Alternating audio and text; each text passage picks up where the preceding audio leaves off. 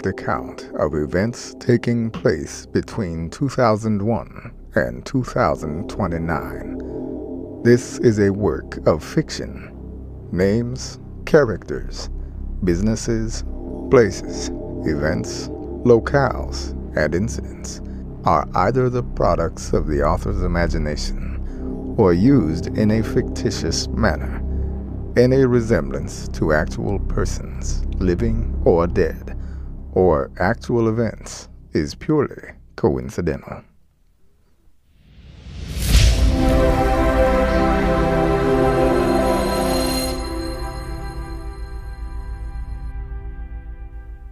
In 2020, a virus named SARS-19 spreads rapidly across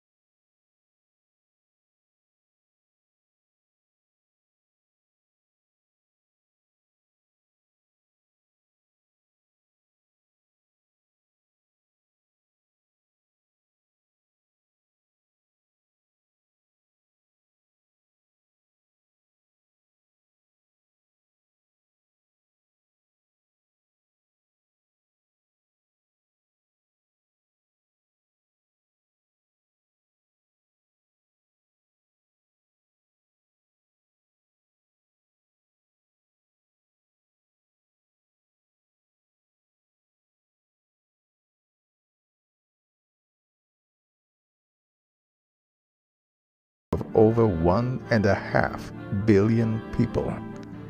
The SARS pandemic, however, is far from over. In January 2024, NATO, Russian, and Chinese troops returning home from the Middle East begin dying en masse, despite having received vaccinations to SARS-22. The new virus is identified as SARS-24. In the majority of cases, patients die suddenly after being asymptomatic carriers for several weeks. 2 billion lives are lost to SARS-24 in 2024. The final case of SARS-24 is recorded on October 1st, 2027. The total worldwide death toll from the SARS viruses stands at over 4 billion. The following is a documentary presentation of those that have survived the SARS pandemics. These are their stories, recorded during 2029. Robert Wilson is not your ordinary Englishman. Called by Rolling Stone as one of the preeminent musicians of our time, his band Hamlet skyrocketed to fame in 2027, reaching #1 in the Billboard charts in both England and America. He reached out to us from Newcastle while on a break from his latest virtual tour. Am I on? Yes, we're recording. Sorry, what was the question? How did you survive the pandemic? Which one? Either the SARS-22 or the SARS-24 pandemic.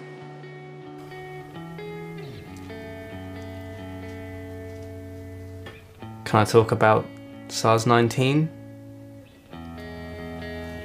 Those were better days, yeah, when people still had families and when people still had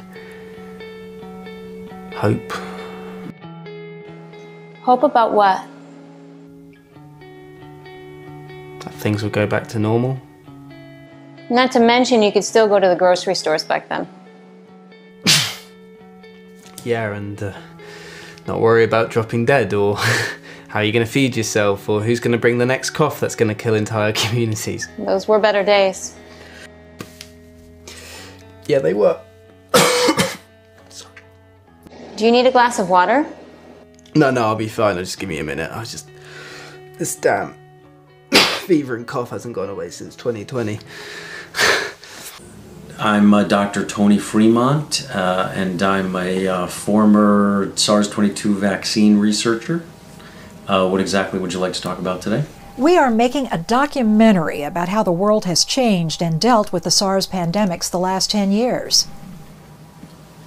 Oh, okay. Well, I joined the SARS Institute in 2023 to join the team that was working on finding a vaccine for SARS-CoV-2. There was a world effort, concerted effort, to find a vaccine because 600 million people were killed in 3 months. I mean, it was devastating. The global supply chain, I'm sure most everybody remembers that. Ah, the days of the great lockdown. Yeah, when the world government were forced to admit the truth. What truth? The truth that the immune system could not actually defeat SARS-CoV-2. It like inactive, dormant, but manifested itself in other ways that allowed us to realize what it actually was. And what was it? Some believe SARS was a bioweapon engineered to look totally natural. But I think that does a great disservice to the genius, to evolution. I mean, it's gigantic hubris to think that we're the most powerful life forms on the planet. We're not. Dr. Freeman, however, is a minority voice. Not everyone believes SARS is a natural virus. We now travel to Langley, Virginia to meet Bill O'Connor, former Special Operations Commando and celebrated author of the book, How SARS All Got Started, who, on an operation in the heart of the Middle East in 2022, uncovered evidence that implicated SARS was actually a genetically engineered bioweapon. Hello, Bill. Can you state your name and occupation for the camera to begin the interview? My name is William Connor. I'm a former contractor for the CIA, also a Navy SEAL Special Ops Commando. In your book, you wrote that you're on a mission that discovered the origins of SARS-CoV-2. Can you tell us about that mission and where it took place? Yeah, it took place in Iran. Our team was in the dark about everything. Except that we were extracting an asset of Israeli intelligence from the outskirts of Shiraz. When did you first learn that your mission would discover the origin of SARS? Not until the end of the mission. At first, it just seemed like a routine night op, apart from being in the heart of Iran. In your book, you write that several of the helicopters went down on the way and due to anti-aircraft fire. How did you survive that? Yeah, most of us jumped out before the copters went down. But, to be honest, we were in the middle of a battlefield between the Iranians and the Israelis. It was a nightmare.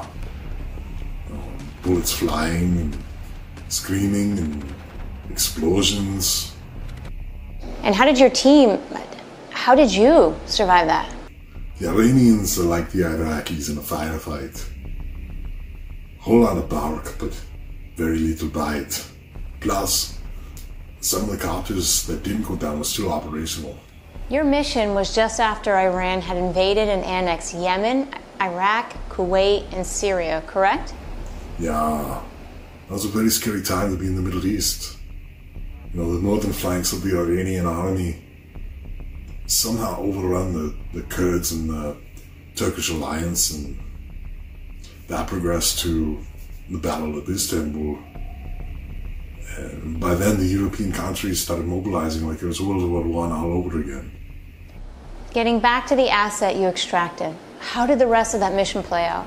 Well, our copter had mechanical issues about 100 clicks out from the Israeli border, so we had to ditch the Black Hawk and travel the rest of the way on foot.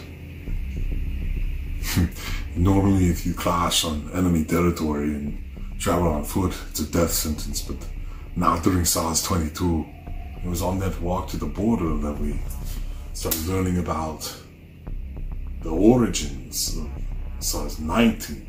The asset was an Iranian who worked for the Revolutionary Guard's Bioweapons Division. He was sent to China in 2012 to retrieve fecal matter of bats that contain hundreds very dangerous viruses. He said that the SARS sparked Iranians' interest because of its unique properties. Now it can be modified to be the perfect weapon for asymmetrical warfare. The perfect weapon the religious zealots running that country could use to take down the world. William O'Connor is not alone in believing that SARS was a bioweapon. Our next destination is Oxford, England, where we'll be speaking with a former MI6 analyst who has published dozens of articles claiming SARS was part of an asymmetrical warfare program developed by a foreign power. Hi, Mary. Can you please confirm your name and occupation for the camera? Hello, my name is Mary. I worked for MI6 until the dissolution of the monarchy. But after the revolution in 2026, I found employment as a contractor for an agricultural automation company just outside of Oxford. You mentioned the dissolution of the United Kingdom. What was it like to experience the political upheavals of that time? It was absolutely god-awful. Young kids robbing their grandparents for a loaf of bread. Not to mention when the Irish Army pillaged the English countryside during the global famine of 2025. Not a bloody soul there to stop them. All our troops had died after returning from the war in Iran. I remember the newscasts of London and Manchester burning during the hunger riots. Were you there? No. At the time, I was living at my family's cottage in the countryside to help my father. He suffered from Alzheimer's before he passed away of natural causes in 2027. You mentioned you worked for MI6. What was your job there? Before the revolution, my job at MI6 was to analyze the asymmetrical warfare capabilities of other nations. Basically to study how another country could conduct war using unconventional weapons and tactics. However, no one saw SARS coming. It wasn't until the second pandemic in 2022 that I think we realized at MI6 that we had been attacked, but by then it was too late. Most people in 2022 were looking for someone to blame, and opinions about how we should have responded to SARS began to radically shift. How did that play out in the United Kingdom? Near the end of the second pandemic, people stopped listening to corporate-controlled news pundits who kept reinforcing this ridiculous narrative that the mutations of SARS were naturally occurring. We were all so tired of listening to those peddling false hopes, whether of a herd immunity or a vaccine. Opinions shifted as the death tolls rose, and we started listening to common sense, stopped listening to propaganda. And what did common sense say? That only an idiot could believe that SARS was not a uniquely engineered bioweapon. What did you learn while working in the intelligence community about the family of SARS viruses? I didn't learn much back then about SARS, at least from anything we had gathered from actionable intelligence. I never had any research to back up my claims about bioweapons, but all you have to do is look at the facts of what happened to draw your own conclusions.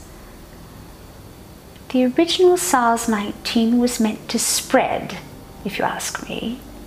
It was never meant to kill anyone the way it did, just to infect as many people as possible, get the virus in them, so that it could lie in their spinal fluid, latent, inactive, and waiting. Waiting for what? For SARS-22, which would activate the latent SARS-19 after a short period of time. It was SARS-22 that was meant to pull the kill switch latent in SARS-19. And SARS-22 was the virus of all viruses. The virus that put Ebola, HIV, and all other viruses to shame. The sum of all fears. A virus with a 100% mortality rate. With no treatment, no known vaccine, and no way to know you've been infected until it instantly kills you. The summer of 2022 was the worst. Millions dying every day of sudden heart attacks, strokes, unexplained organ failures, and immune overreactions. Do you think the Iranians developed this? Don't you think they would have known SARS would have come back to haunt them? No one knows with apodictic certainty it was the Iranians, because any evidence, if there was any, was wiped away by nuclear weapons. However, assuming it was the Iranians, I really don't believe that whoever created the virus put much thought into how they released this pathogen, or ever thought of all the ways it could come back to hurt them. I mean, we've all seen pictures of modern-day Iran. You mean what was once Iran? Of course. The nukes made sure Iran was wiped off the face of the map, and they even say the Chinese army went in after the nukes to make sure no Iranian lived to ever do what they did again. One would think, in retrospect, that if it were the Iranian Revolutionary Guard, that they would have given some thought to the precarious position this would put them in by developing such a pathogen. However, perhaps in 2014, the goal was to destroy America, to create a power vacuum which they could then exploit. After all, when you've nothing left to lose, all options are on the table. And that is the whole point of asymmetrical warfare. To create something that can destroy your enemy and which cannot be traced back to you. And the Iranians would have succeeded if the virus hadn't had such unexpected outcomes, like the hospitals in Italy in 2020 being overrun, or the virus running rampant in Iran itself. Some even speculate that the Chinese knew about the true origin of SARS-19, and that's why they shut everything down so swiftly. But we didn't have a clue at MI6, and neither did our friends at the CIA. Nobody knew back then, or that the worst was yet to come. You wrote in an online article that you believe SARS-19 was originally meant to spread like the common cold. Why do you believe SARS-19 was designed that way? This is not a fact. This is just my opinion.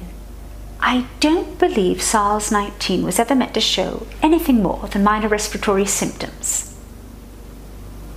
I believe the virus was meant to spread like a common cold. SARS-19 was never meant to kill and cause the alarm like it did. It was meant to spread across the world, set things up for SARS-22 and target certain countries, finish the job in the event of a war. When did you come to the conclusion it was the Iranians? I always had my suspicions that SARS was a bioweapon developed by any number of world powers. The Russians, the Chinese, North Koreans, perhaps some Islamic terrorist group. But it was not until the Israelis recovered intelligence, which quite possibly proved it was the Iranian Revolutionary Guard behind SARS-19 and SARS-22, that I became convinced it was the Iranians. I was not the only one back then that arrived at this conclusion. World opinion turned on Iran overnight. They became the most hated country in the world after America. Some say that it was the Russians, French, and Chinese that nuked Iran because no one ever claimed responsibility. And to this day, no country, not even the United Nations, has even bothered investigating who nuked Iran. But if I had to bet, I'd say it was the Chinese, because their forces were the first ones at the border. And because they gunned down the Iranian refugees trying to flee the radioactive wasteland. This will be an unpopular opinion. But at any other time, what the Chinese did to the Iranians would have been considered a war crime. But not now. Not after 4 billion lives lost to SARS. The Chinese genocide of the Iranians and the world turning a blind eye to it were nothing more than an unofficial conviction and death sentence. For a moment, just after SARS-22, the world lost sight of its humanity and let its blind rage and need for revenge supplant its ability to let go of wrongs done. We lost our goodness. We forgot how to forgive. And I think for future generations watching this, dealing with whatever blights your time may bring, I think the key is this. Hold on to what makes us human, to what makes us good, and never let that go, no matter how difficult things may seem at the time. You will get through it, just as we will survive and get through this. My name is Nancy Adams. I'm 35, and I was a nurse during the 2019 and 2022 pandemics. I haven't worked since 2023. Well, not since the hospitals shut down and never reopened. What was it like during both pandemics at the hospitals you worked at? The pandemic in 2020, in retrospect, was far worse because that's when everything changed. We didn't have any warning, really. You would see horror stories on the news, but they were always somewhere else, far away, not right here, right now. Not until March of that year when the lockdowns began. How did the lockdowns differ between those two pandemics? The lockdowns never really ended. I mean, the official lockdowns ended before the 22 pandemic, and some people tried to go back to some sort of normal, but it was almost impossible. Because people were sick? No, because people were afraid. I think that was the real disease back then. People stopped going out. They started hoarding and stopped shopping, and stores began to close. Not because of the lockdown, but because they had no customers. That wasn't normal. However, at work, there was always some sort of normality being around people dying every day. As crazy as that sounds. But I felt the most normal working at that hospital during the first pandemic. I became used to seeing crowds of people in the hallway unattended and dying on the floor. Dying because doctors were busy or they didn't have anything to help them. And that became normal because that was what I expected to see. But when the grocery stores began running out of almost everything, and it was becoming impossible to find a deodorant stick, and people were walking around smelling of bad body odor, or when the vivid dreams started of eating a fresh tomato, or even driving to work on the highway and seeing abandoned cars everywhere. That was when I realized that things had changed and they were never going to go back to the way they were. And what about the pandemic in 2022? More people died in that pandemic, some say close to 2 billion worldwide. How was that less horrifying than the 2020 pandemic? The SARS-22 pandemic wasn't less horrifying, but it was different. The hospitals at that time were more quiet, and people were afraid to go to the hospital. And I remember sitting in my hazmat suit and waiting, and no one was coming in the ER, and I was just watching the news, reporting how bad everything was getting worldwide. Why were all the hospitals so empty? Was it because people were afraid of contracting SARS-22 at the hospital, or because of something else? Everyone was afraid of contracting SARS-22, not just at the hospitals, but everywhere, outside one's home, their car, and that wasn't why the hospitals were vacant. It was because SARS-22 was so lethal, quick.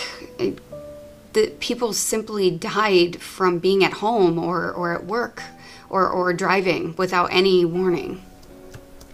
Were you ever tasked with helping dispose of the bodies of those that didn't make it to the hospitals? No.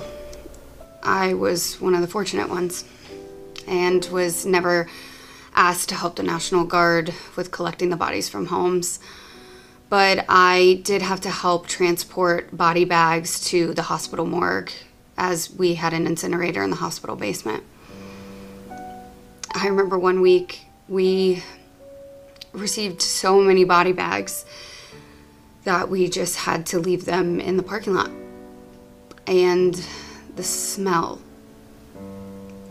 that is a smell that you never forget. You carry it with you and you want to forget it, but you can't. Just the other day, I thought of that smell in the shower, and moments later, I was vomiting. It's been years, but that smell will never leave me. Not as long as I live. How many body bags were there in the hospital parking lot? A lot. And always more than we were equipped to handle. We received tens of thousands of body bags one day, yet our staff and incinerator can only cremate a fraction of that at most in a given day. How long did it take you to clear those up? We never did. There were just too many body bags, and more would show up every day. Eventually, the National Guard burned the bodies in the parking lot. Once we reached about 100,000, they decided to just douse the entire heap of bodies with petrol shot out of fire trucks.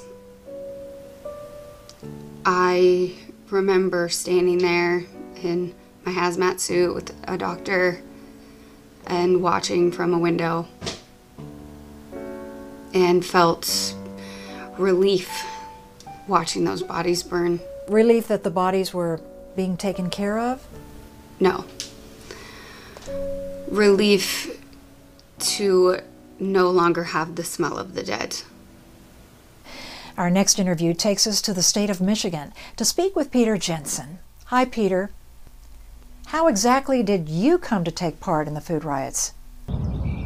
It was after my wife and children died from SARS-CoV-2. They died within days from each other. I'm sorry. How were you able to move forward from that? I didn't move forward from that. I did do what I had to do. I gave them a proper burial in the backyard. And then I just waited for it. Waited for what? SARS-CoV-2. I knew it was coming for me, just waiting for the right moment to get me. Back then, I believed I would just die. I started waking up every morning, taking in every sunrise, like it was the last I'd ever see. Everything felt temporary. Every sound, every scent, every breath. I figured I'd had no warning like Liz or the kids. I'd just kneel over, fall down, and die. But those days turned into weeks. Those weeks turned into months, and I was still alive. I guess if you spend all your time just sitting around waiting to die, there eventually comes a point when you realize you can't just live your life in fear. You can't just be afraid of death all the time.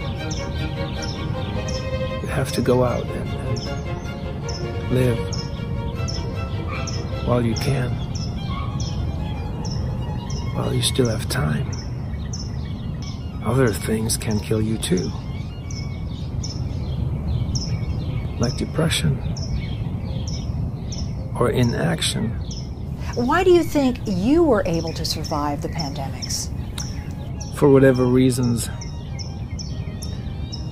due to the grace of God. I was spared from the pandemics. A friend of mine brought me to the city for the first food riots. He told me, unless we stand up and fight, we're not going to get a damn thing.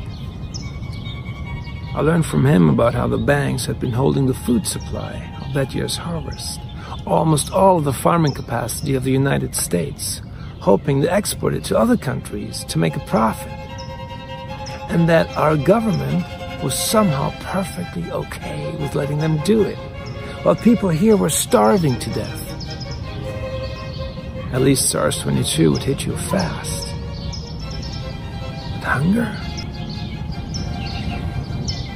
Real hunger? There's no worse way to die than that.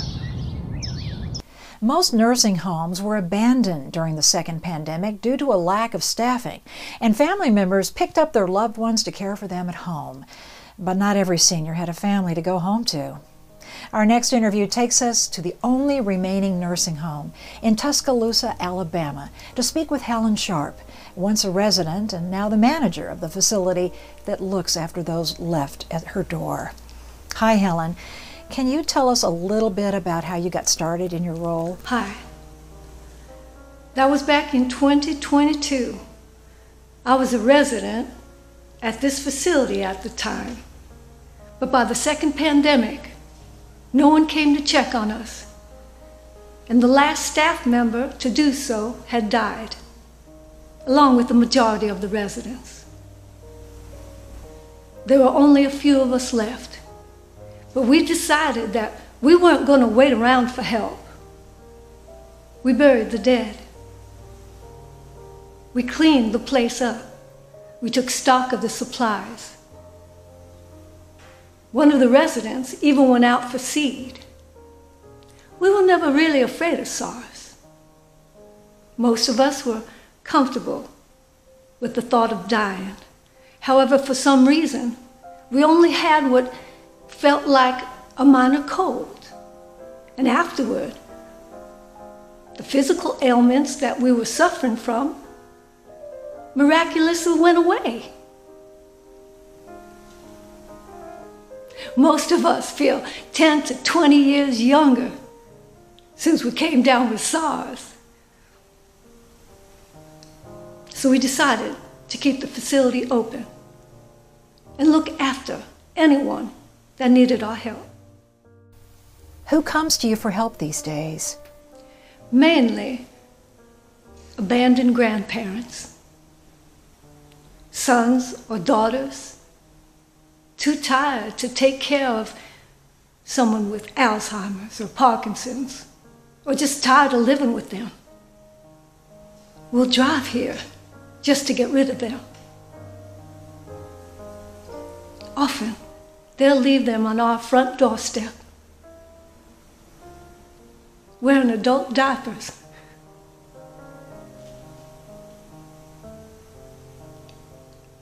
We never see the children, just the abandoned ones, who are often crying when we open the door.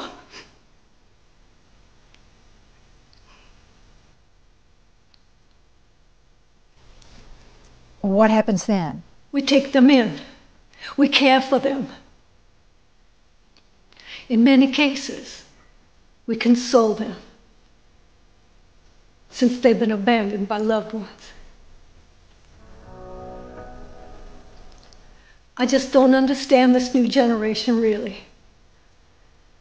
It's just, for my generation and my parents, we weren't so selfish. We put our families first.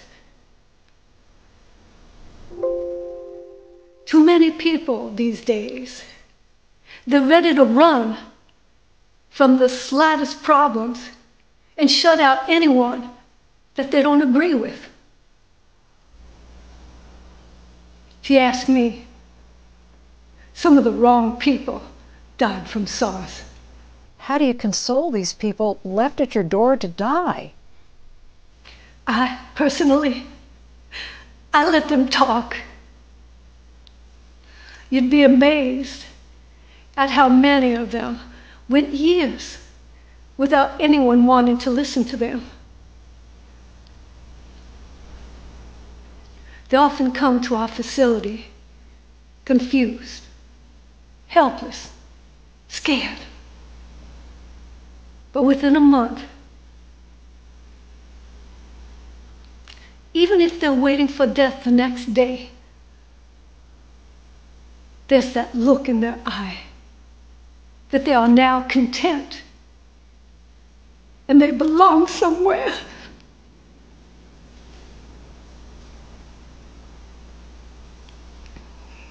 They found a new family here and they're happy. For me personally,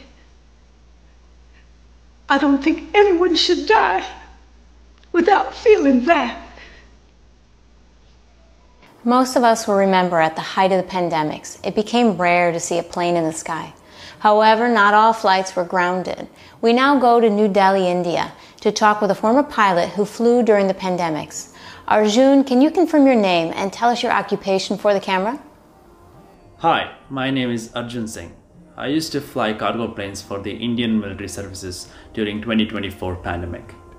My job was to bring medical supplies to the other countries. Where did you travel during this time? My job back then was flying to Rome, Moscow, Tel Aviv. And flying over the Middle East, what was that like? I had actually been flying over Iran when I saw one of the nukes go off. It was like a fireworks show from a plane. Only instead of bursts of sparks, you saw bright, intense lights below and heard distant rumbling like thunder. Some say that no one survived the fallout from that in Iran. What was it like flying after that? Well, I guess you could say it was surreal. All night, the lights of the city and highway over Iran were gone. It was dark, as if you were flying over the ocean. Sometimes we would bring our plane down to see what happened to Iran, if there was anyone or anything left, but we could never see anything. Many of us can recall a time when we could no longer call 911 because there was no one there to answer the call. However, not all officers left their jobs during the pandemics. We now travel to Sedona, Arizona to talk with a former policeman. Hello, Christopher. Can you tell us what it was like being a police officer during the pandemics? It was not fun. Most of the officers quit their jobs during the SARS-CoV-2 pandemic. Nobody wanted to be the one that arrested a suspected SARS case, then get sick, then potentially kill their entire family. Some of us stayed though, even after we stopped getting our paychecks. It was our moral duty as officers to protect the towns that we lived in. What did you have to do during that time? We certainly weren't handing out parking tickets by the end of 2022. No. So during the second pandemic, my job quickly transitioned to one where I was basically just answering phones and helping people that were being attacked or robbed or raped. Basically just going out and helping anybody whose life was in jeopardy. How did you handle anyone breaking the law? Well, it all depended on the severity of the crime. If somebody was engaging in a minor offense, for example, I would just yell at them over the loudspeaker of my patrol car and just give them a warning. Most of the time they would just stop what they're doing and just run off, and that'd be the end of it. Had to do that with a few looters actually, and to be honest, if the store owners had died, it would pretty much just be expected that the place would get looted, even by former officers of the law. It was at that point I didn't even bother with that anymore. And how did you deal with bigger offenses? Well, most people behaved rather responsibly and conscientiously. But when the prisons were all abandoned and a lot of the felons had escaped, those are the people I usually had to deal with. And they were usually shoot-to-kill situations. I wouldn't even give them a warning. I would just pop them in the back of their head and leave them there for the coyotes. How did those things change during the third pandemic? At that point, all the bad apples had fallen from the tree, and our town was safe. My job then was just to close off all the roads and make sure nobody tried to get in. Did anyone get in? Oh yeah, we've had a few stragglers from big cities that tried to get in. most likely trying to loot any of the abandoned houses for canned goods. But our solution to that was we would hang up what we called scarecrows, which were the dead bodies of the people that we shot. We would hang them up over the roads and the woods all over town, basically just as a way of saying, you know, if you enter our town, you will be shot. Police departments weren't the only first responders that had trouble with staffing during the second pandemic. Ambulances often sat idle in many American cities, but not in this city. Our next interview takes us to Catherine Stiles, who drove ambulances during the second pandemic. Hi, Catherine. What was it like to drive ambulances during the pandemic? It was interesting. Most of the ambulance drivers had died during the beginning of the second pandemic, so we were all recruited from a mental hospital. All of us were in there because we had made multiple attempts to kill ourselves. One day, these guys in suits came in during 2022, and they asked us if we wanted to leave the hospital and drive ambulances instead. What did you say? I said yes, and so did all the other patients. Who else was recruited to drive ambulances during the pandemics? Most of us were either suicidal or terminally ill patients, patients with cancer and other terminal diseases.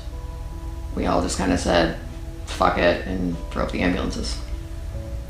It's been said that one of the reasons the hospitals closed was because no one would go to them after SARS-22. Did you find you were busy during the pandemics?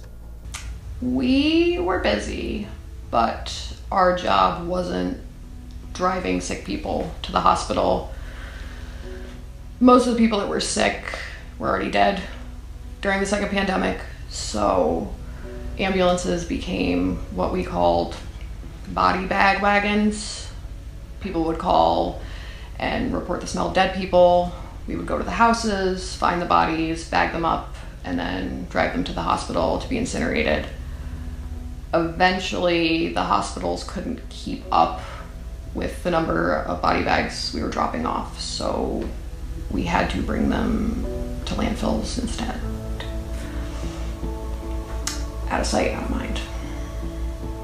Did most of the people you worked with die?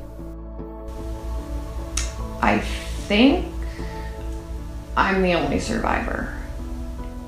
One of the lucky ones. The sad thing is, one of the people from the hospital came to me one day and she said that she was happy to be alive and that she regretted ever wanting to kill herself, and that now her job gave her meaning, and the next day she just up and dropped dead from SARS-22. Well, it looks like you're doing okay now, right? Keeping myself busy. Kind of about all you can do these days. At the start of the first pandemic, our economy had been in a period of transition for well over a decade. People unable to find well-paying jobs have been shut out of the real economy and forced to take remedial work for companies as delivery drivers, ride-hailing services, and other things that often force them to take salaries below minimum wage and live a life of wage slavery. One survivor, Gan Moore, takes us to Philadelphia, Pennsylvania to recall his experience during the pandemic.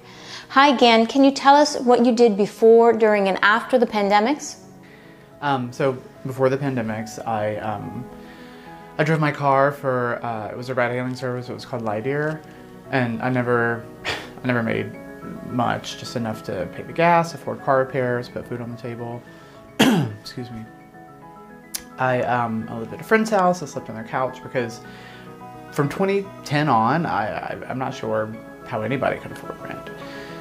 And it felt like before the pandemics, every year rent prices just kept going up. It was another 100 each year. Well, each year you were lucky if you made as much as you did the year before.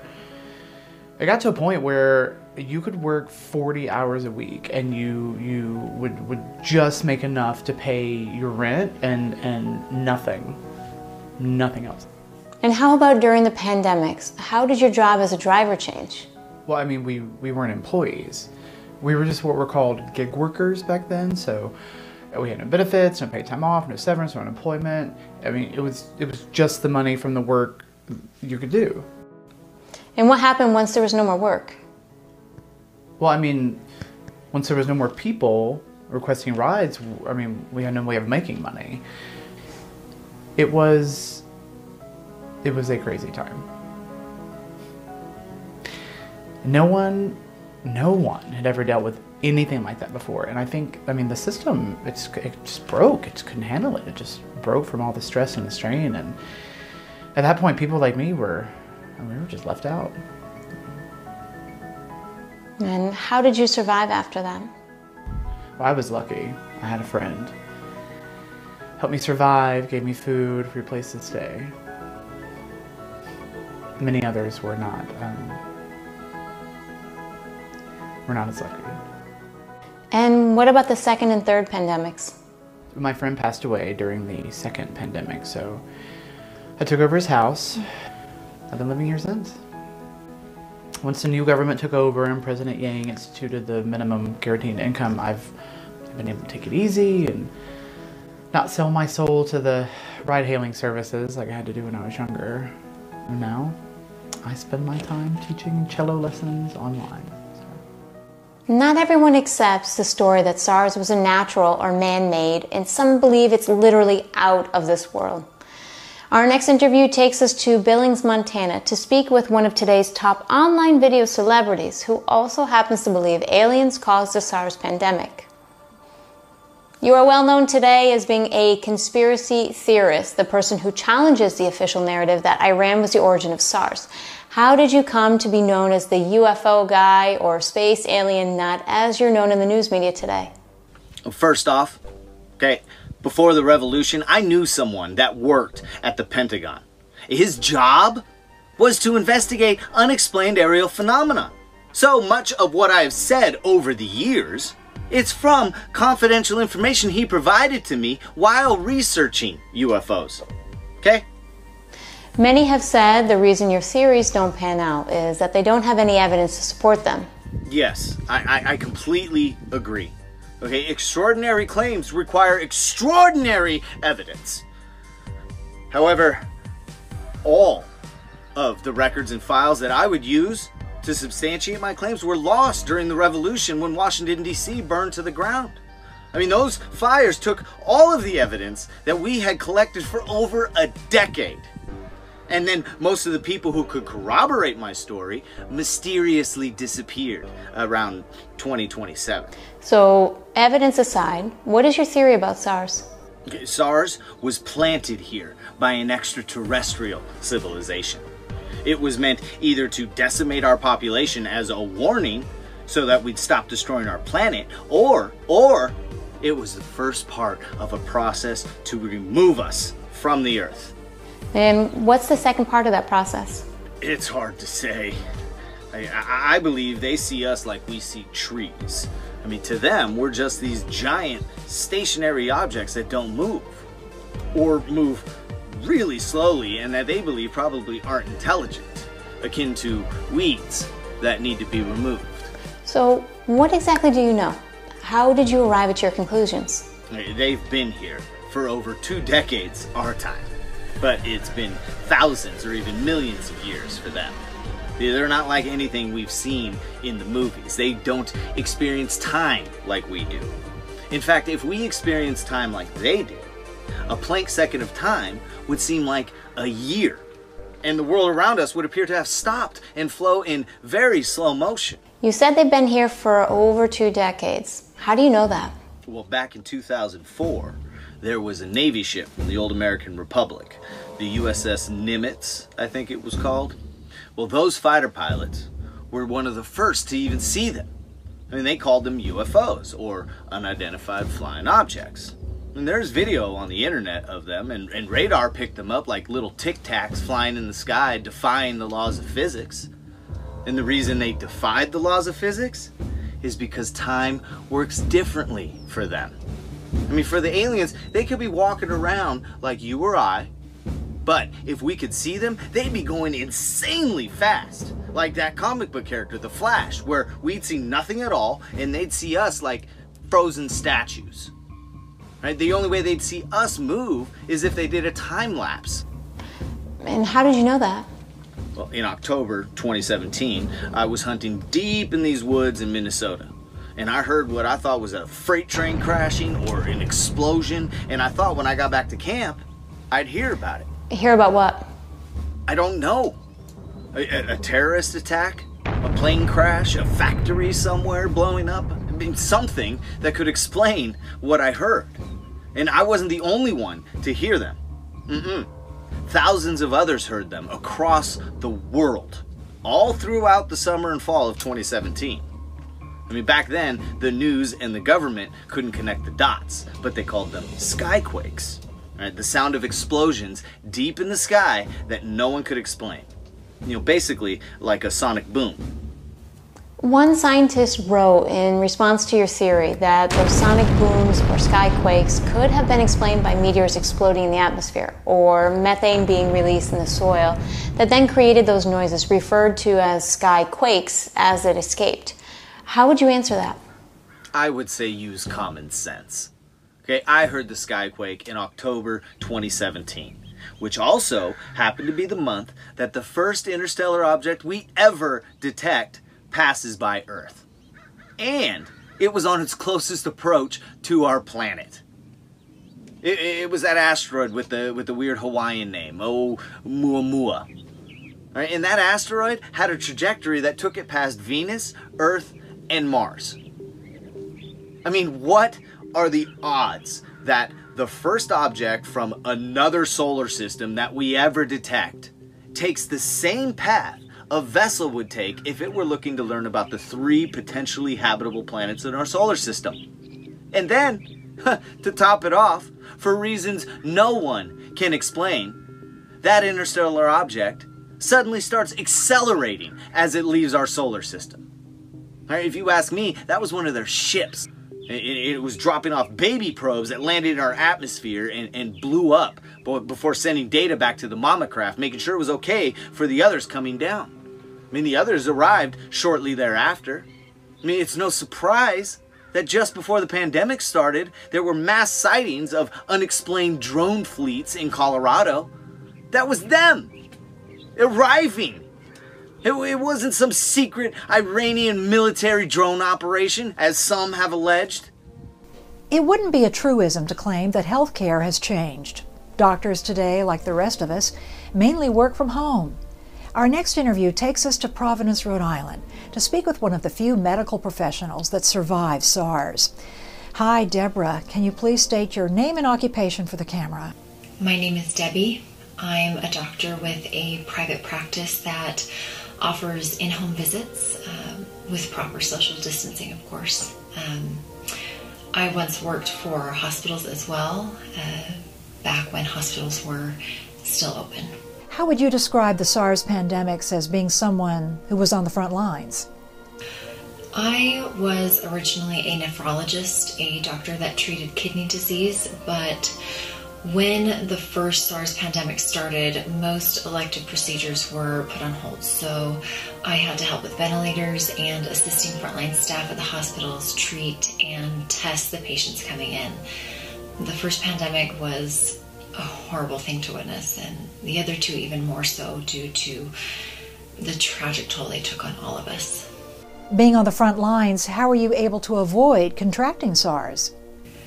I was always very careful. I always wore protective gear, but even protective gear is no guarantee against SARS. Many of my colleagues came down with the disease and did not survive despite the best preventative measures. Do you think the pandemics are officially over? Back in 2021, I'd have told you yes, they are over. Then again, in 2023, I'd have told you yet again, this is finally over. Life can go back to normal now. But after SARS-24, I think almost everyone in the world has been scarred.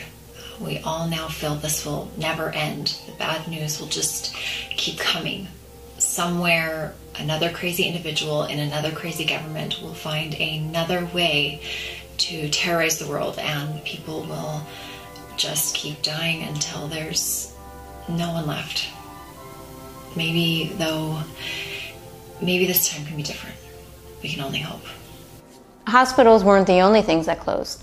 And while mostly everyone was in a state of constant fear regarding SARS-CoV-2, a new source of panic emerged in 2022 when prisons were abandoned by their staff and inmates, some of them violent, escaped. Online stories of home invasions led to the biggest increase in gun sales in recorded history.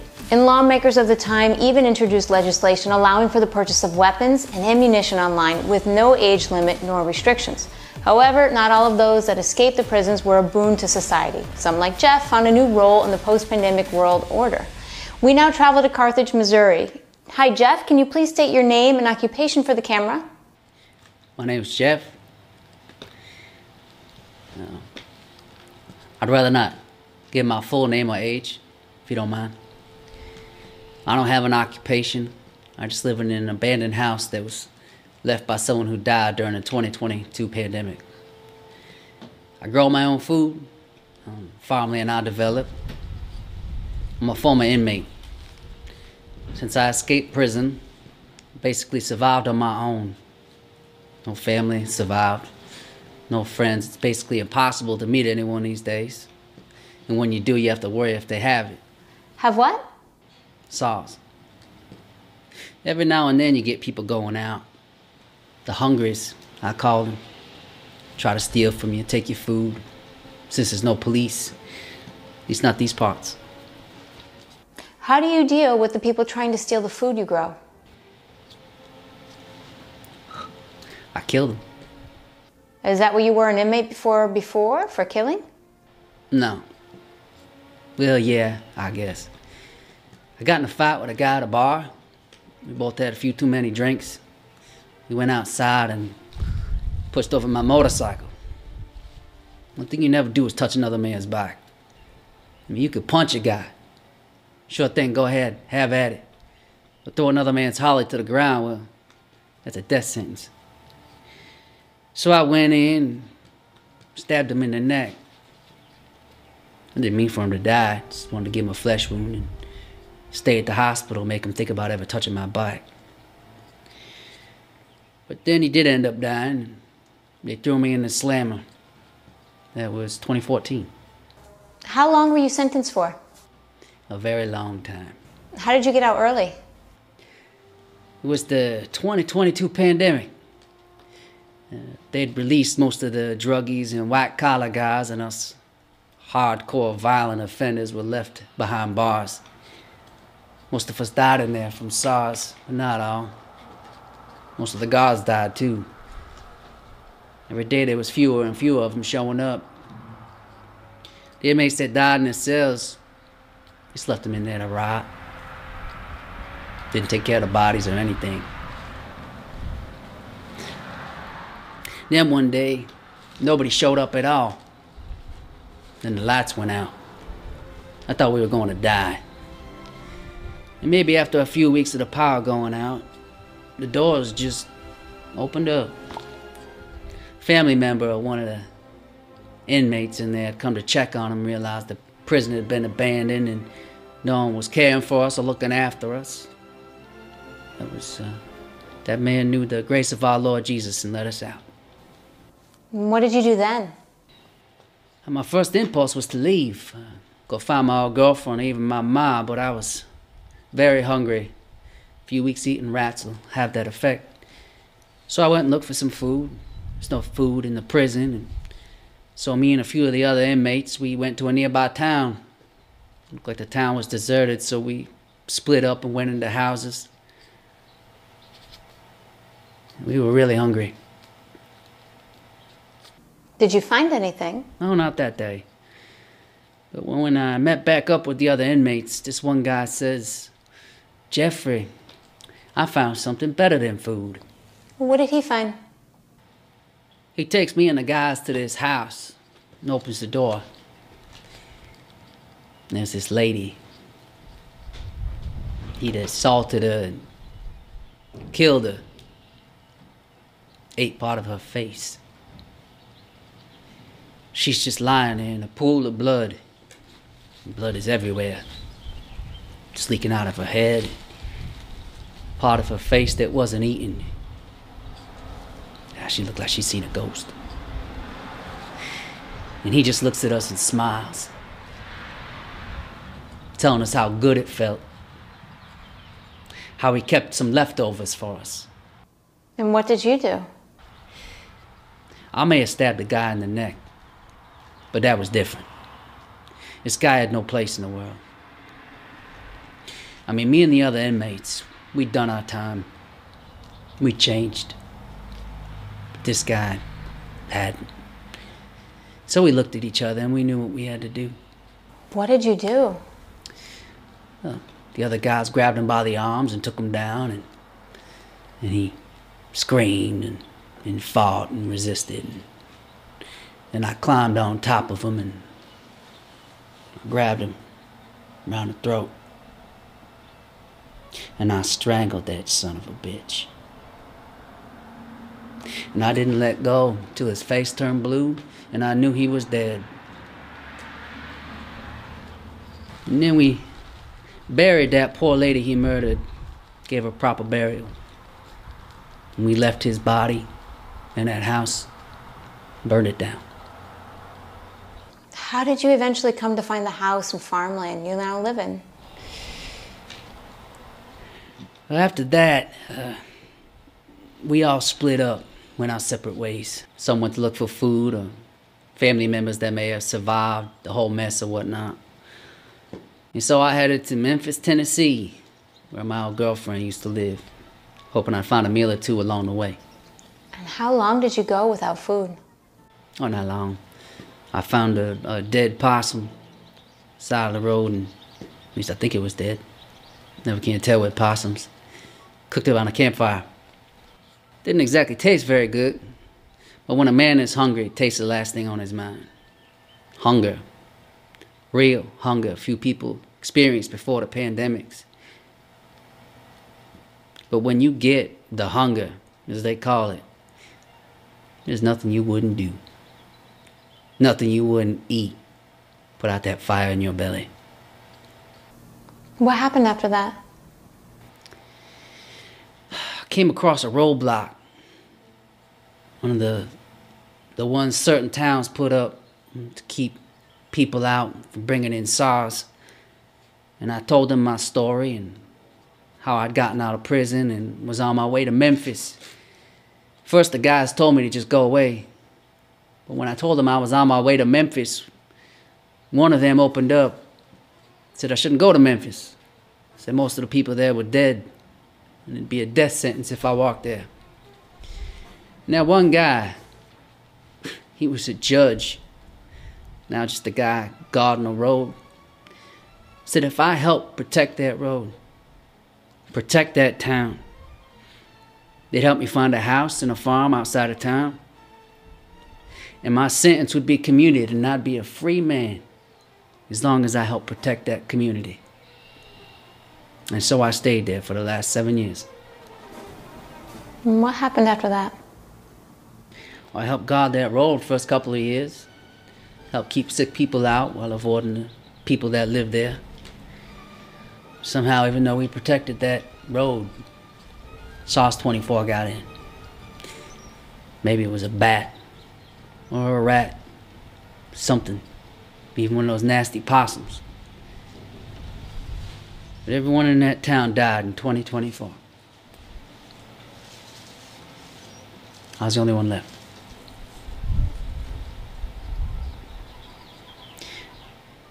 I've been here ever since. Growing my own crops, keeping them myself.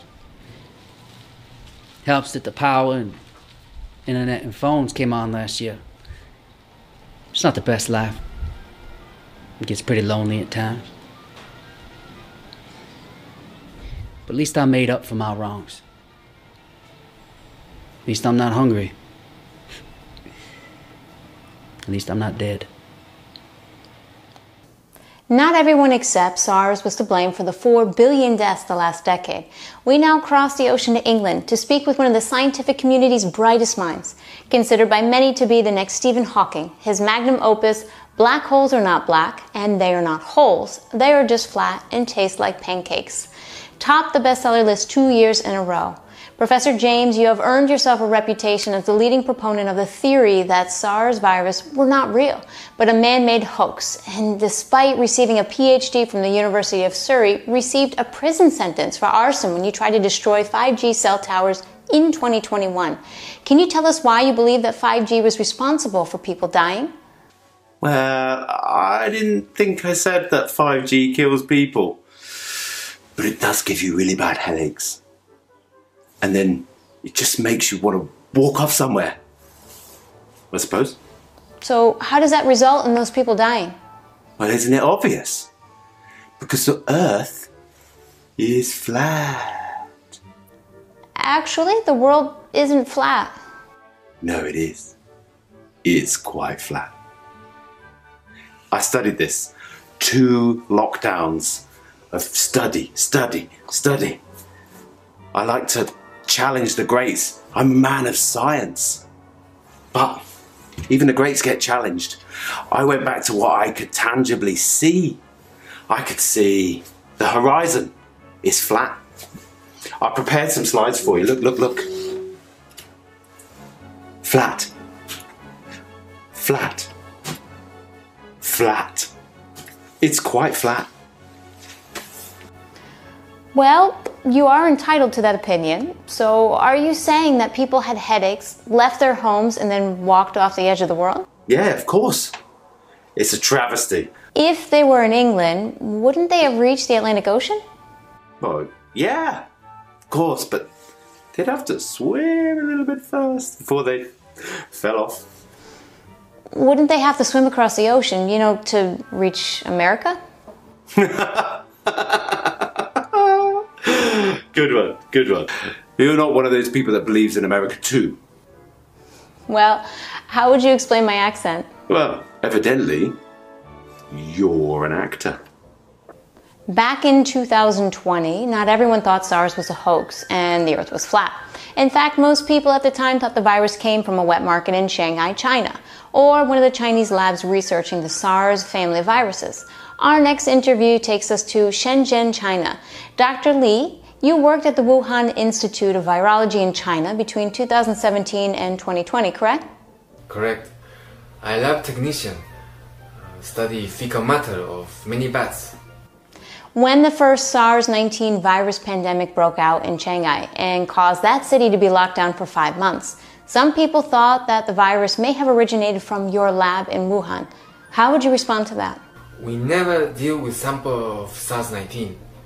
Many similar viruses, but not anything like SARS-19.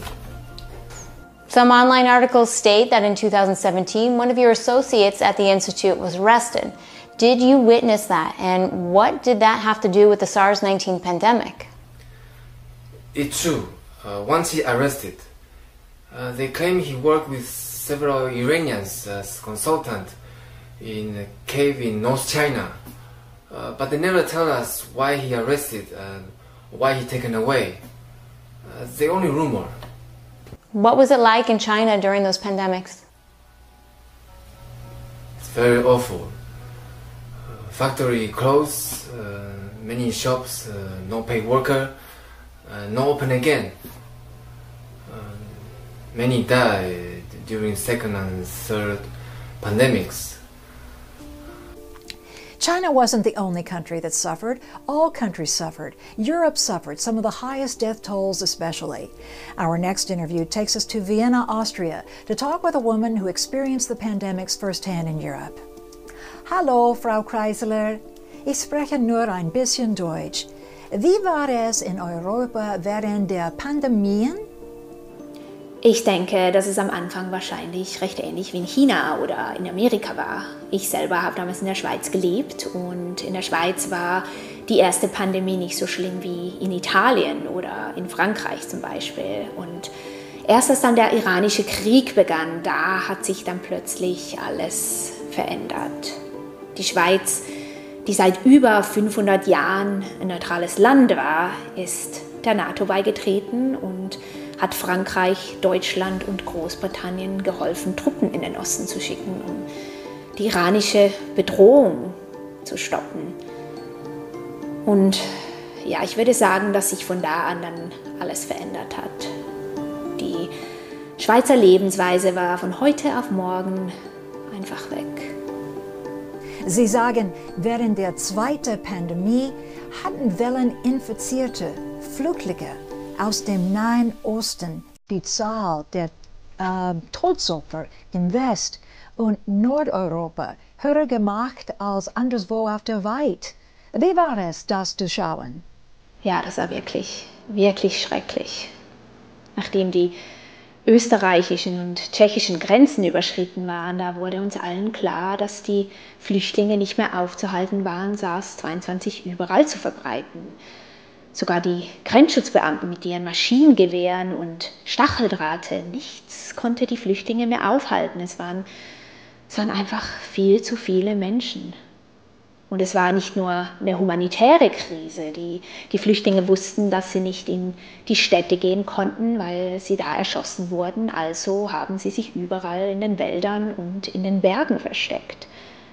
Und sogar während der dritten Pandemie hat man die Kinder noch gewarnt, dass sie auf keinen Fall im Wald spielen dürfen oder in den Bergen wandern dürfen, weil es irgendwo noch ein kranker Flüchtling versteckt sein könnte. Es wurde wie ein grausames neues Grimm-Märchen mit diesen schrecklichen Flüchtlingsmonstern im Wald, die die Kinder und das Leben stehlen könnten, nur weil sie in der Nähe von einem atmen würden.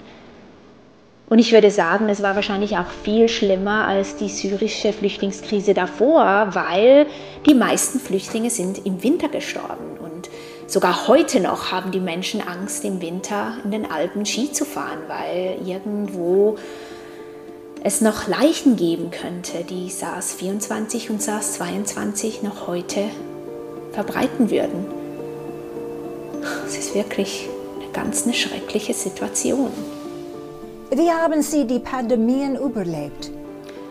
Ich war 27, als meine Eltern während der zweiten Pandemie gestorben sind.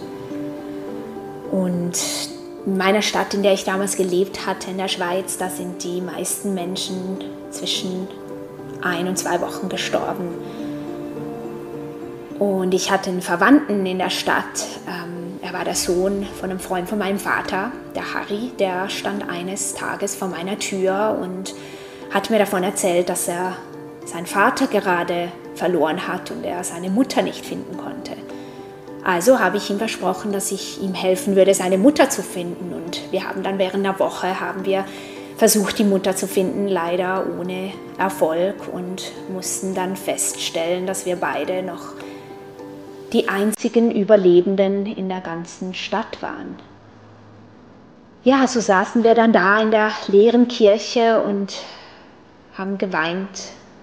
Und die Eltern und unsere Verwandten, die wir verloren hatten. Und da legte Harry plötzlich seinen Arm um mich und er hat mir davon erzählt, dass seine Eltern ein Grundstück in Montagnola besaßen, welches bestimmt noch für ein Jahr Vorräte hätte.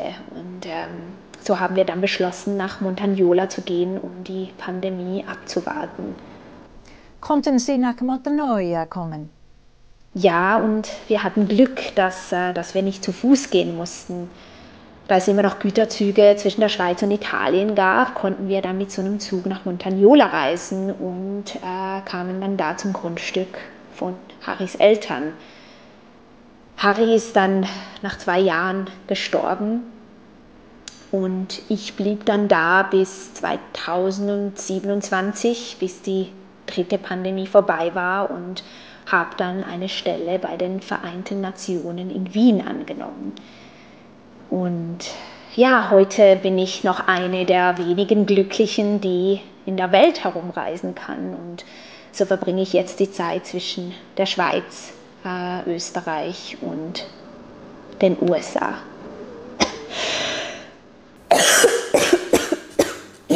We now travel back to the United States to talk with one of the most influential figures in politics and education today. I'm Professor Hilfer, Director of Televised Education for the National Educational Foundation. Before that, I was a professor of English literature at Harvard. You're often known in the media today as the principal. Why is that? Yes, heard that expression. I think it's due to the fact that education has changed and adapted so much over the last 10 years, and I've been at the forefront of its evolution. It's very survival at a time most of us wish had never happened, at a time when most of us lost many we loved. How have you been at the forefront? Well, back in 2022, after our beloved President Trump died of SARS-CoV-2 and after a national month of mourning, Vice President Bernie Sanders, if you remember, he took over for Michael Pence when he died of SARS-CoV-2 a month before that. And even though we called him Crazy Bernie back then, soon-to-be President Sanders called me up on the phone and he said, "Carol, I need you to help make America's educational system great again." How did you respond to that? I said, "Okay, how would you like me to do that?" What did he say? He said, "Carol, I'm gonna leave that up to you. What do you suggest?" I told him that I thought we should take over the television airspace and start broadcasting lessons so that every child can receive their lessons on broadcast channels 4 through 14, depending on their grade level. Well, he said that's unacceptable. We need channels 4 through 24 so that college can be free too. I said, "Great, let's do that."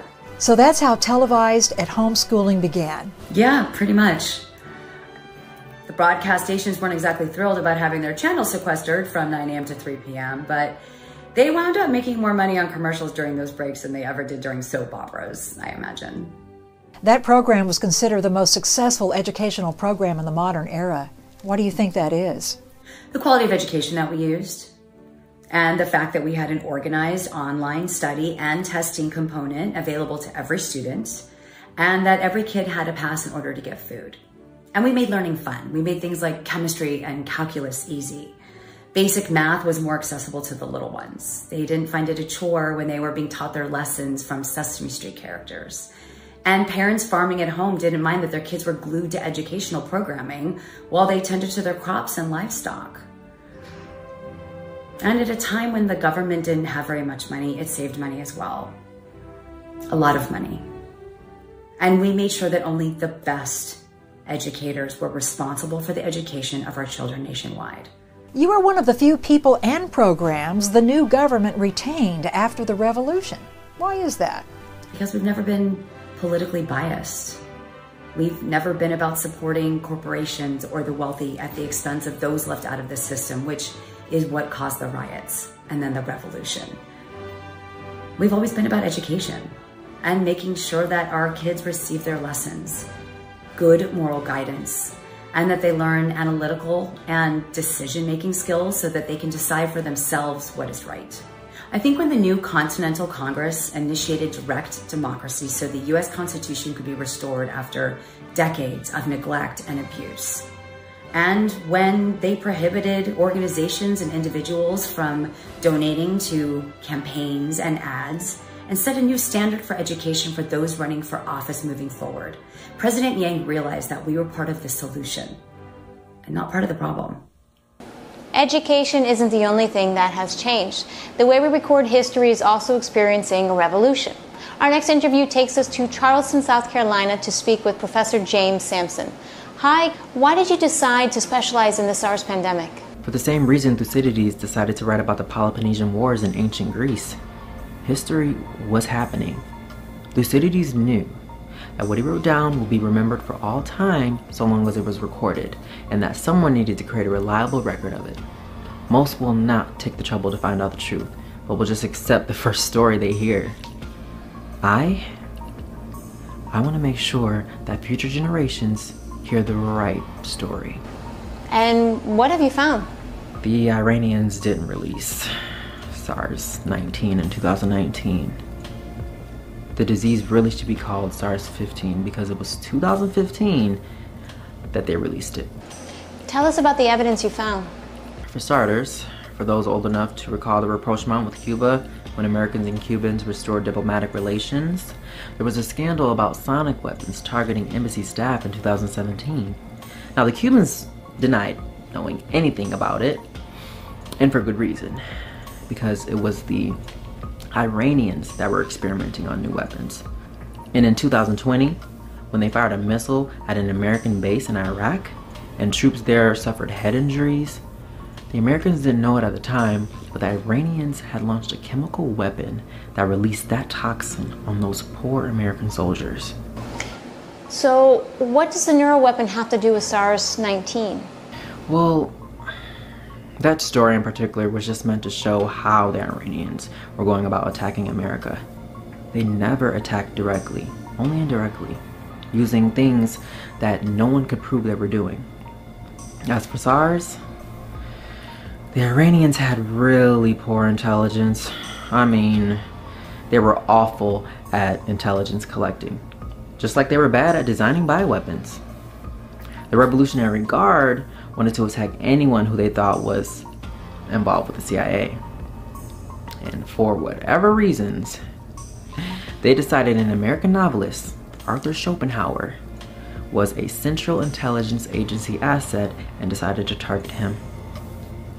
We now travel to Galena, Illinois to speak with Arthur Schopenhauer, the once famous novelist known online as Patient Zero. Hi, Arthur. There are some circles in the medical and intelligence communities that believe you are Patient Zero, that the Iranian Revolutionary Guard targeted and infected you with SARS-19. How does your personal experience line up narrative? Well, back in 2015, I was living just north of New Orleans in this North Shore town called Mandeville.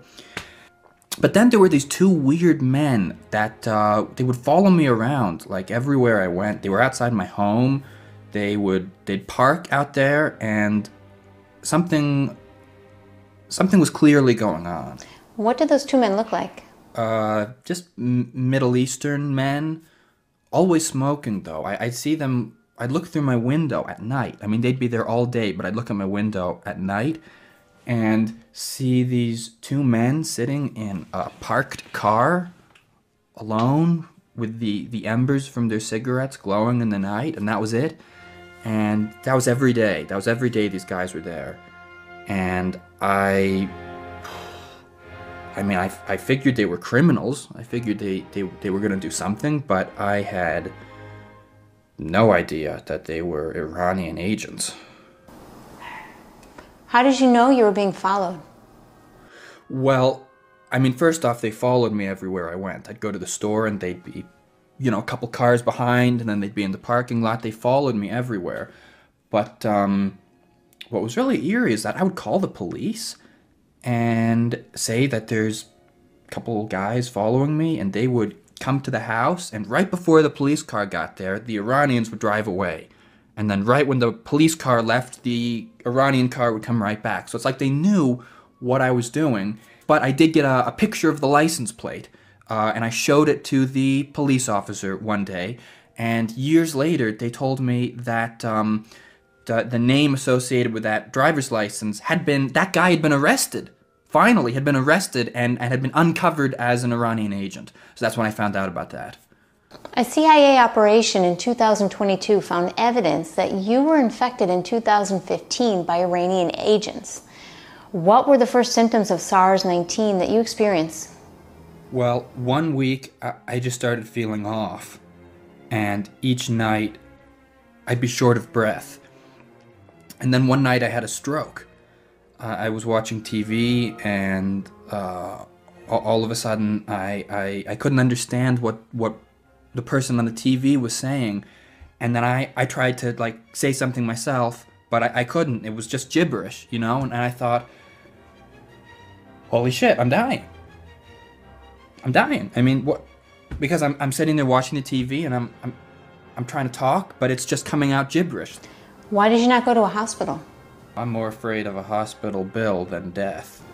How did you recover from SARS? Oh, no, I never recovered from SARS. I mean, even now I have an itchy throat, and I have to take an inhaler twice a day, otherwise my blood oxygen level is too low.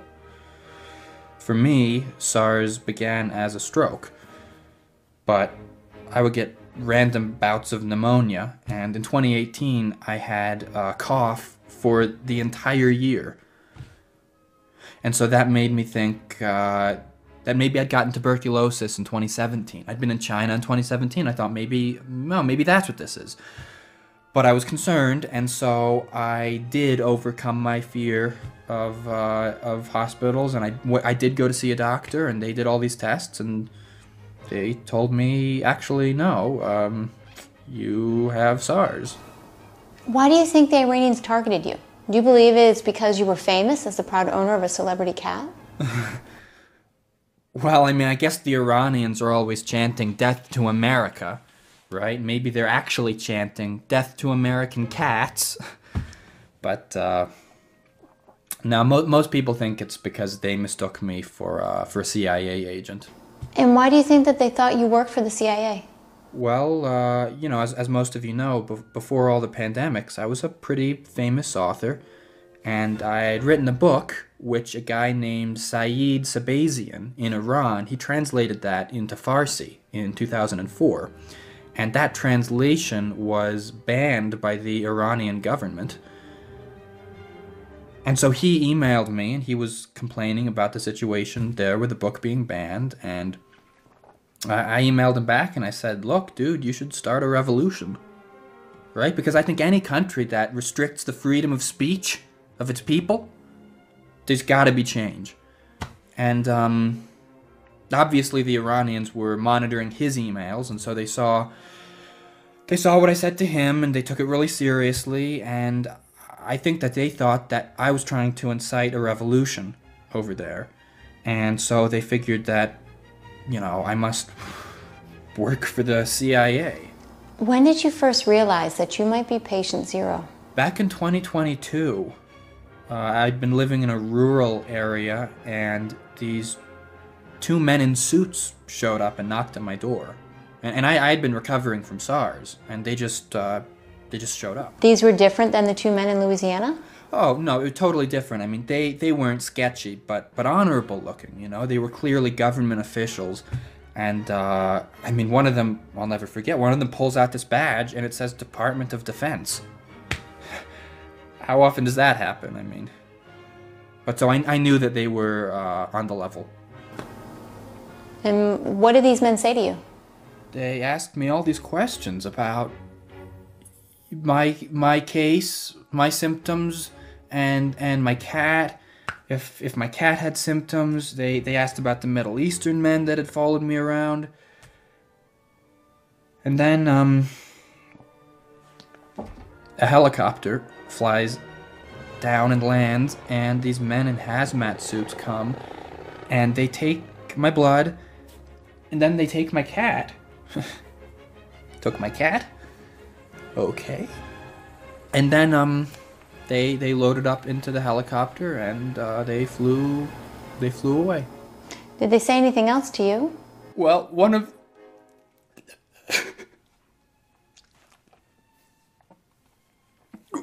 of them looked me right in the eye, and he said, "You never can tell."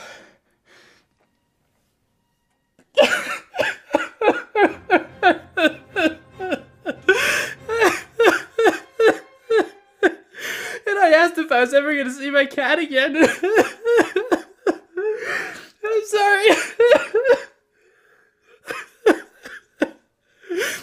I asked if I'd see my cat again, and he just shrugged, like he didn't even know. And then they left. I still haven't seen my cat.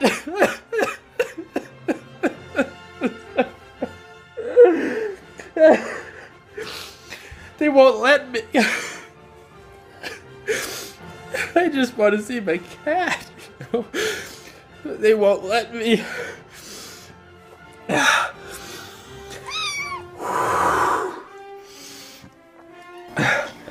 Before the pandemics, your cat was actually considered a celebrity of sorts. Can you tell us about that? Most of your older viewers will probably remember, but for the young ones, a little history lesson on my cat. I first adopted him to be a model for this graphic novel that I was doing called The Nightmarish Tales from the Beyond. And I was going to sketch him into the novel, and it was a total failure. But he did get attention, the cat, from the books, and people found him and they started putting him in Hollywood movies. And I mean, before you know it, he was a star. Really big in Japan too. He was really big over there. Our next interview takes us to a laboratory in Chicago, Illinois, where scientists are studying cats infected with SARS. Hi, Dr. Bell. You're known as a specialist that treats pets infected with SARS. How did you gain that reputation? Back when the government was investigating the origin of SARS, they brought this cat to me that they wanted to confirm whether or not it was patient ground zero for the SARS-19 pandemic. And did you confirm it? We did. For whatever reason, both the cat and the person that was first exposed never actually suffered the fatal effects of SARS, and from what I understand, they have had some ongoing respiratory issues, but nothing like the SARS-22 pandemic when millions of pets perished. Why do you think so many pets died during the SARS-22 pandemic? I think they were silent carriers. Whoever designed SARS designed it so children and pets would carry and spread the disease but be asymptomatic. And so as a result, most dogs that were allowed to roam freely and they weren't leashed became carriers in 2020 and then died in 2022. What will happen to patient zero? That cat was once a worldwide celebrity but is now under your institute's care. Well, we certainly keep him here for observation.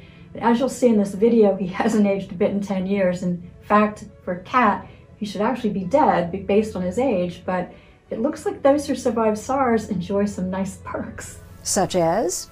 SARS-19 appears to lower one's metabolism and slow the aging process considerably. In fact, those that survived the pandemic may very well find that the aging process has stopped completely.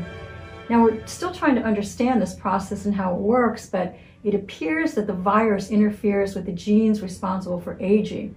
And that's why so many people in Hollywood that didn't want to grow old injected themselves with SARS-19 back in 2021, hoping it would allow them to stay young. Did it work? No, most of them died. You see, we found that you need to have a special genetic predisposition to have any chance of beating SARS. Otherwise, it's just going to lay latent in your spinal fluid, and one day it's going to activate and kill you. Kind of like how HIV turns into AIDS. And that was one of the things that we learned in 2024, that those that were taking antiviral medication for HIV survived up till 2025. When the medication ran out, when the supply chains collapsed those years, all of them eventually succumbed to SARS. So antiviral meds only prevented SARS-22 from activating. They actually never allowed the body to beat it. However, the cats that we're studying here have a genetic predisposition that we hope one day is going to allow us to find a permanent cure for SARS for both people and pets. Pets weren't the only ones we lost during the pandemics. For many of us, entire families and communities were lost.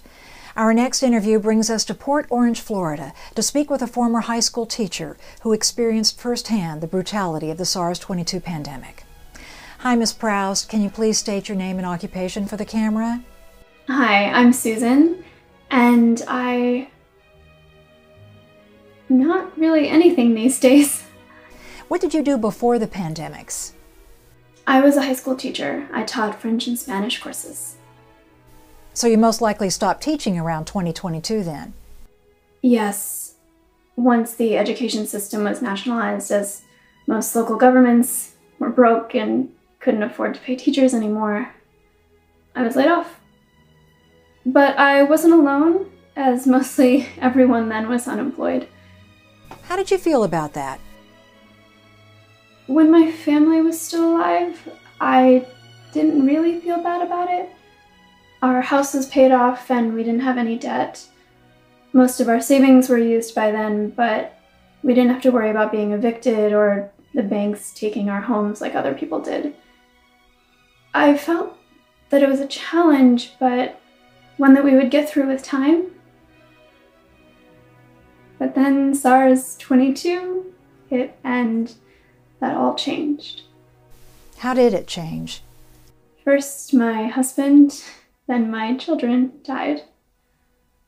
Suddenly and without warning. Grieving alone is a terrible thing. Almost as bad as burying the ones you love. And all I had in 2022 was grief. Thankfully, my friends were supportive and would stop by, keep me occupied. We'd garden, talk, and that helped me heal a bit.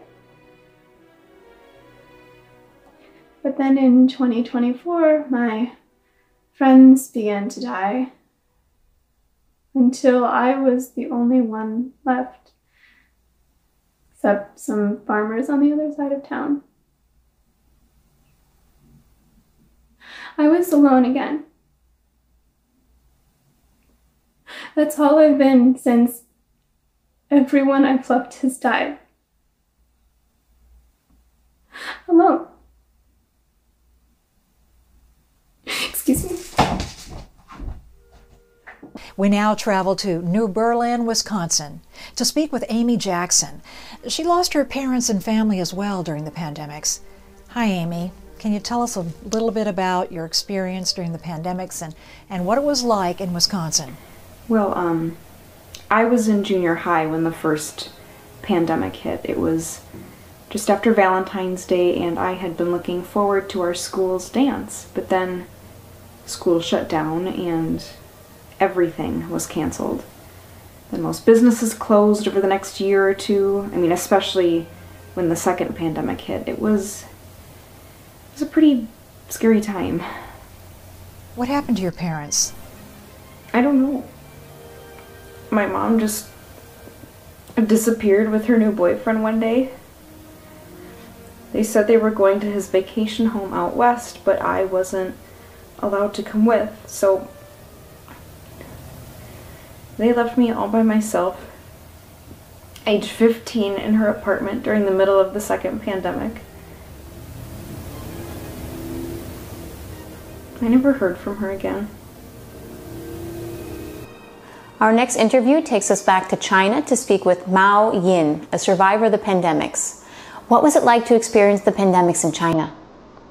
那是在2020年，当时的情况还不算太糟。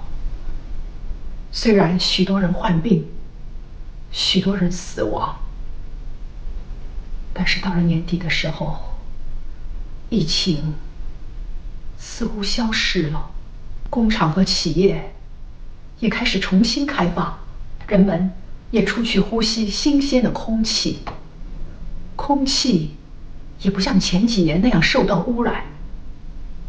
但是，随着其他国家疫情的恶化，大多数的订单也停止了。到了2021年，很多工厂都倒闭了。我们大多数人都来自农村，本想在城市里找一份很好的工作，工作没有了。到了2022年，我们也回到了农村。It is said that outside of Europe, China was hit the hardest by the second pandemic. What was your experience of the second pandemic in China? 在强制停工令实施以前，我和丈夫在北京寻找儿子。儿子没找到，我们以为他已经回到了我们故乡的村庄，于是我们决定去那里找他。幸好我们走得比较及时，要不如果我们还留在北京的话，也许也会像那些没有来得及走的人一样死去。Did you stay in the village? 没有，儿子不在那儿，家人和村里的人都死了，所以我们离开了村庄，住在离村里30里外的山洞里。因为那儿没有人，所以不会受到感染。当时我和丈夫在一起，他会打猎，可是有一天，他像平常一样出去打猎，就再也没有回来过。What did you do then? 那时，政府开始空投粮食给村里的人们吃。我不知道这些，因为我已经在山洞里过了1年。只是当我的丈夫失踪以后，我又重新回到了村庄。我想带点食物回去。村里除了我以外，所有的人都死了。空投的食物足够我维持生命，直到2027年，我才又见到其他的人。那时空投停止了，但是军车进了村，他们告诉我大瘟疫结束了，我便搭他们的车到了附近的城市。从那时候起，我就一直在找我的丈夫和儿子，但我知道他们已经不在人世了。 Loneliness is a terrible thing, but it is almost always the result of the choices we make. However, for some people in the New World Order, to live and die alone is no longer a choice, but a lifelong sentence. We now travel to Palo Alto, California, to speak with one woman who has experienced this firsthand. Hi, Charlotte. You are known as one of the first people to have been sentenced for a crime since the changes to the criminal justice system occurred. Can you tell us what you were sentenced for and what your punishment is? I was a nanny before the pandemic started. I was falsely accused of murdering the mother of the children I was caring for during the second pandemic. The prosecutor stated in their complaint that I wanted to be the children's new mommy. Even though I did become their new mommy, as I married their dad, it didn't matter. Because they all died of SARS in 2024. Their father, my ex-husband,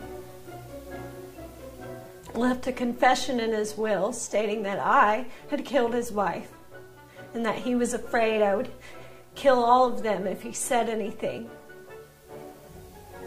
So about a year ago, these soldiers came to my house,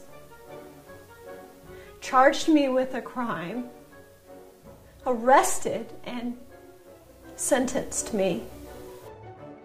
What was your sentence? I was sentenced to a life at home.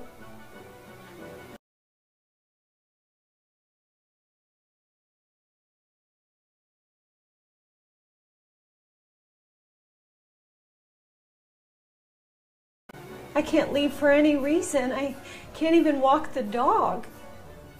What if there's a fire or something that forces you to leave your house? They installed a device in my head that uses GPS. If I leave for any reason, it'll detect it. My head will explode and I will die. They do allow you to go about 10 feet from the property lines, so if there was a fire, I would probably be okay waiting outside. From what I understand, there's a loud beeping sound if you get too close to the edge, warning me before my head explodes. During the pandemics, many refused to fly, not because they were scared of catching SARS, but because of rumors of what airline personnel would do to anyone that failed a temperature check-in flight. Our next interview takes us to sunny Los Angeles to speak with Kaylee, an airline attendant who was one of the few people still employed through all 3 pandemics. Hi, Kaylee. What was it like to be an airline attendant during the pandemics? Well, I was furloughed at the start of the first pandemic, but by the end of 2020, the airports needed people to conduct tests at the security gates, so I was brought back on to do nasal swabs for the few people still flying. How did you like that? I hated it. I absolutely hated it. I always saw myself as a free bird and I wanted to be up in the air. Definitely not stuck in an airport full of potentially infected people. How long did you have to do nasal swabs? When the economy never restarted and things were looking pretty bad, I expected to lose my job as there were fewer and fewer flights each month. Did you lose your job? Fortunately not.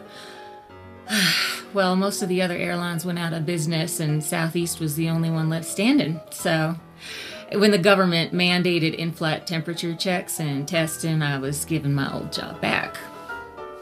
But your job changed considerably, correct? Oh, you bet. It was no longer bringing people soda and peanuts. But I did get to dress up in a fancy hazmat suit. How did your airline survive the 24 pandemic? I really don't know. At a certain point, we really were just transporting medical workers and senators and those types. And the empty seats and luggage racks would often be filled with medical equipment. No one else was allowed to fly in 2022 and 23. And they started paying us in peanuts instead of money, too. And because the grocery stores were shut down, we were literally happy to be paid in peanuts. Although I would have preferred pistachios, but I mean, really, I was just happy to be back in the air. What did you do when you found someone was infected with SARS-22 or SARS-24 during a flight the next 2 years? Well, I wouldn't really like to talk about that. Why is that? Well, you know, I've just always deplored the fact that sick people just had to go. What do you mean? Well, the motto of the airline was, the needs of the many outweigh the needs of the few, and we took that to heart. All of us. We didn't want one sick person getting the other 10 or 20 people on the flight sick, so we had to remove them from the plane, even if we were 30,000 feet up. Now, if I found someone had a high temperature, my job was to alert the air marshal.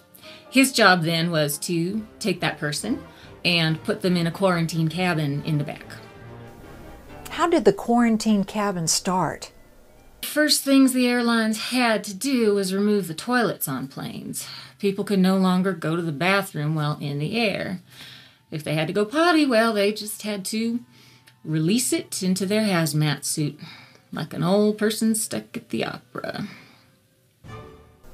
After the revolution, the government banned the use of quarantine cabins on planes, but very few people that flew during the pandemics ever talked about them. What exactly were the quarantine cabins? Well, they created the quarantine cabins to replace the restroom on the plane, and once we put somebody in there and shut the door and locked it, the floor would open up and they'd fall out of the plane. So they died. Well, yeah, I mean, some of them maybe. But it's not like we were throwing people out of planes like a train might do with someone without a ticket. We were very humane about it. How is throwing someone that just has a high temperature out of an airplane considered humane? We gave them parachutes, silly. There's no question the world has changed. The question is, how much has it changed? Our next interview takes us to Iowa, where Senator Brown has agreed to share how he got into politics during the pandemics. Senator Brown, could you please state your name and occupation for the record? Well, my name is Michael Brown. I'm a senator from Iowa. I'm originally from Texas, but left Texas for Iowa in 2022 when there was a call for people to help out with farming. I've been here since and haven't looked back. Not since I saw what happened in Houston during the second pandemic. How did you get involved in politics? I didn't ask to be a politician. I wound up joining the food riots after President Sanders died due to SARS-24, and the leader of the House illegally seized power. Hard to imagine that was only 5 years ago, but like most Americans back then, I was disgusted about what happened and what was happening. How did your movement form into an army? During 2025, we were basically a hungry mob, not an army. For those that study history, it really felt like we were reliving the French Revolution, with Hillary Clinton playing the part of Robespierre. Only after the Reign of Terror was over, instead of Napoleon, we had Senator Yang, who wound up becoming the first president of the new Republic of America. I think our movement was purely organic and just organized naturally. We never really thought of ourselves as an army, but as protesters wanting to restore the government back from those that seized it. We saw ourselves protecting the country from its own domestic enemies, and we didn't give a damn about dying from SARS when we marched on Washington, D.C. Many of you died when the Army fired on you. What was that like? It was scary, but after living through the SARS pandemic, I don't think any of us were scared of death at that point.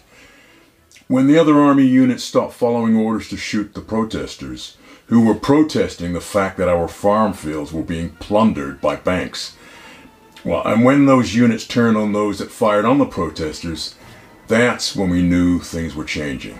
That a revolution, the first in hundreds of years, was happening in America.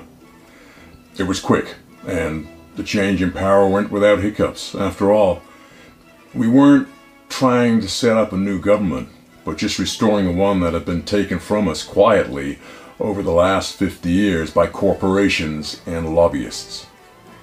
You're known as an avid reader. What book has most inspired your political philosophy? Well, I'm a big fan of Jean-Jacques Rousseau. He was a Genevan philosopher who influenced the progress of enlightenment throughout Europe. He had a really good saying that I liked. I prefer liberty to danger than peace with slavery. Do you have a favorite book? Thomas Piketty's book, Capital in the 21st Century, was fairly influential when I was younger, but I also just read a book, One Dimension Man by Herbert Marcuse. It's a great read and I highly recommend it. I believe Carol Hilfer, who runs the educational program for our great nation, is making it required e-reading for all 12th graders. I'd like to say more, but I have to go now. So, goodbye.